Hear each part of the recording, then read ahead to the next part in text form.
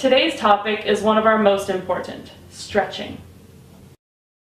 Some of the general guidelines of stretching are: stretching shouldn't hurt. As the muscles relax, increase the stretch. Hold each stretch for 60 seconds. Perform stretch routines 6 days a week. And this young man, who's going to come in right now, has agreed to allow me to show you how to do some of the stretches, just with basic instruction. So stretching is one of the most important aspects of care for Duchenne. It can help to maintain or increase flexibility, make movements easier to do, affect safety when standing and walking, deter invasive surgery, and make sitting and laying down positioning much more comfortable. Without an appropriate stretching program, someone with Duchenne is at severe risk of earlier loss of walking, injury, significant joint contractures, and pain.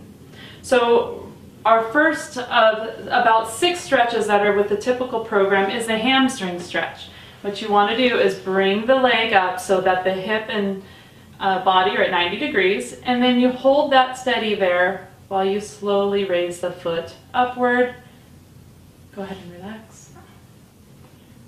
And when you feel tension, you stop and hold it. Remember, 60 seconds is ideal. After the tension starts to give in, you take up the slack and push a little more. And then bring it back down. And then repeat on the areas that are problematic. Another important area is the gastroc and Achilles. And what you're going to do with your hand cupped, place it under the heel. Go ahead and relax. Place it under the heel with the forefoot on your arm. You're going to put the leg down, make sure the knee is not hyperextended. Keep everything down and slowly pull downward on the Achilles and then hold that stretched position. And that's for the gastroc and the Achilles. You want to make sure that you're not just pushing on the forefoot. Okay? In this position, which we call supine, laying on your back, hamstring and gastroc are easy to get to. Also, forearm supination is an area we want to take real good care of. And what you're going to do, I'm going to show you on the arm closer to you, is bend the elbow 90 degrees and keep it at the side. And then the forearm is this portion. This is pronation, this is supination.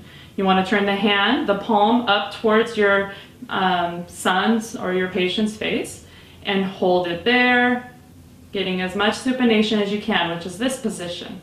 Again, 60 seconds would be great. Also in that position, with the hand facing you now, you want to tip the wrist back to get wrist extension, and then with your other fingers, slowly slide the fingers straight and get wrist and finger extension at the same time. A lot of times you'll see the fingers curl in, and that's from tension. So you want to slowly, as much as you can, straighten those out. Okay. Now I'm going to have you roll over on your stomach, please. So now that he's in this position, we can get good stretching on the IT band and the hip flexor first. What you want to do is bring the leg up, cradle the knee in your hand and his lower leg in your arm, stabilize the pelvis with one hand. You're going to pull up and then towards you, crossing the knee close to midline or across if you can. This gives a good stretch for the side of the hip here and the front of the hip there. And again, hold for 60 seconds if you're able to. In this position, we can also get a good stretch on the soleus, which is the second major muscle in our calves. So what you're going to do here is bend the knee 90 degrees, so the leg is upright this way. Grab with both hands close to the heel and gently push down. Make sure you're feeling that stretch through here. Do not place your hands towards the toes, because then you're just stretching the foot. We want a good ankle stretch like this. Okay? So that's just a quick review of the 6-7 main stretches that almost all of our boys with Duchenne can benefit from.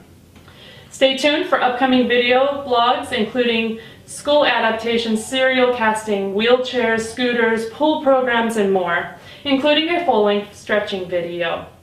Thank you very much. Bye.